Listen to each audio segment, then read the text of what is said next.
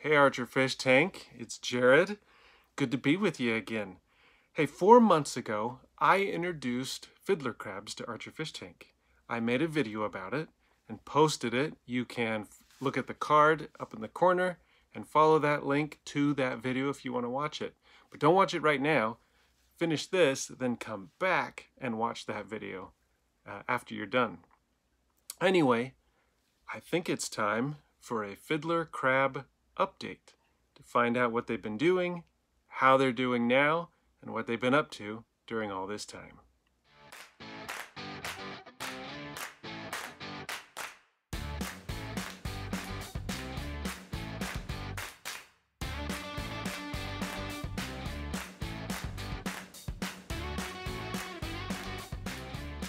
One of the things I love about my fish tank is the natural aquascaping that's going on.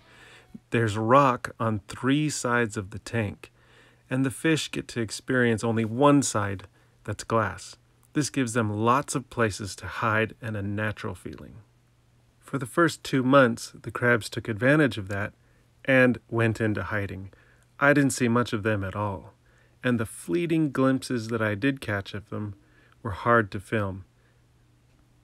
For the most part, I could only find the crabs lurking in dark corners, hidden away, and as soon as I popped my face around the corner of the tank, they would scamper away under a rock, back to their hiding places. That all started to change a couple of weeks ago. Recently, both crabs, the large one and the small one, have been coming out into the open and staying out in the open more often. And I really believe that this is because, one, they are more acclimated and more used to their surroundings. They know where to hide and they know where to be in the open, but also because of the maturity of the tank. Look at this scenery where the water is dripping down. There's a cave that the crab is in with light filtering through the holes. It just makes for an excellent setting for these fiddler crabs. This setting, which was originally created for archerfish, has turned out to be fantastic for these fiddler crabs. There's underwater cave systems that they can walk through, explore through, and burrow through. They allow themselves to be partially or completely submerged as much as they want. It allows them to thrive because they can choose how much of their time is spent in the water and how much of their time is spent out of the water. Fiddler crabs haven't been spending more time visible just in the cave environments. They have also been spending a lot more time in the open water areas of the tank, grazing and eating all day long. I mentioned earlier the maturity of the tank. If you look closely just at the rocks, you can see all kinds of different algae. Some of it is green, some of it is red, and there's even some purples in there. And all of this different algae houses and hosts microfauna, tiny microorganisms that live along the surface of the rock. And the crabs are eating those. It's their natural food. They eat the algae and they eat the tiny crustaceans. If we pull back and look closely at the rock, you can see small specks moving around. Look close and see if you can see them. Now, it helps to speed them up. So just like I slowed down the archerfish, instead I'm going to speed up these microorganisms. And suddenly they pop and you can see them everywhere. This is what the crabs are grazing and eating as they move from rock to rock. Just the other day, I found this guy sitting up against the front glass, out in the open, a full citizen of the tank with all the other fish. He's sitting in the exact spot where I took that video of the tiny microorganisms crawling all over the surface of the rock. Now, of course, an Archerfish Tank video wouldn't be complete without some archerfish in it. So I took a mealworm and placed it up on the cricket terrace above the water, With the crab down in the left-hand corner, I was hoping we could get an archerfish shot for you. And right on cue, here they come. They see that mealworm up there, and Scott is going to go to the surface of the water and shoot it right down. Well, try to shoot it down anyway.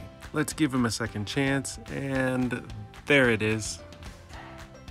Everyone who comes and visits to see the actual Archerfish tank in action always comment on how fast it is.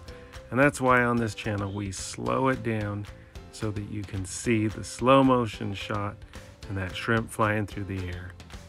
Even these guys eating it is too fast to keep your eyes on it, so we gotta slow that down too.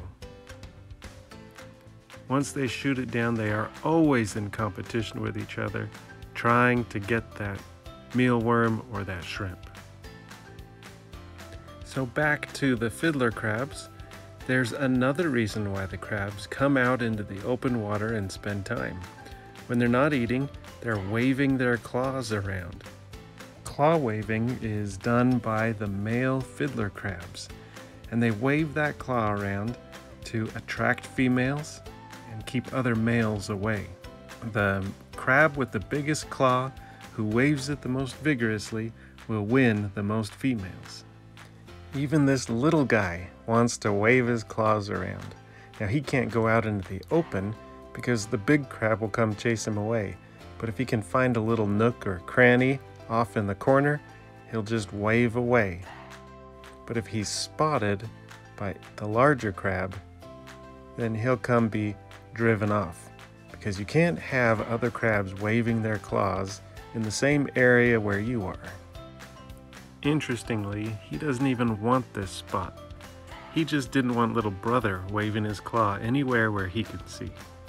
He goes back to his good spot and starts waving again. I don't have any female fiddler crabs in the tank yet. I wanted to see how these two would do. It's been 4 months and they seem strong and healthy. They are a great addition to the tank, so it's time to consider getting some female fiddler crabs. In the meantime, Big Brother will keep waving his claw out in the open water, while Little Brother has to sneak around and hide where nobody can see. Not to worry though, we all take our turn being strong and weak in different seasons of our life. This guy will molt a couple of times, and someday he'll be a big clawed crab too.